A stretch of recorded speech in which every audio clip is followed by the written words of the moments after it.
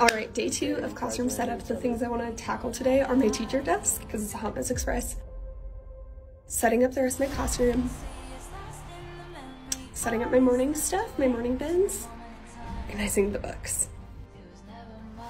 Let's go. This year I decided to use this little cabinet area as my teacher desk, so I put all of the things I might need in there, like my teacher toolbox and all of my read-alouds.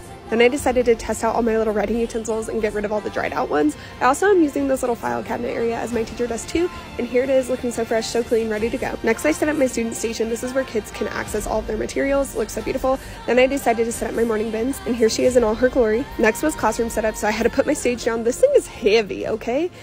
And I decided to set up my desks, even though I decided to change them 9 million times. Here they are today. I didn't get to the books, but I did clean out these cabinets. And that's a wrap.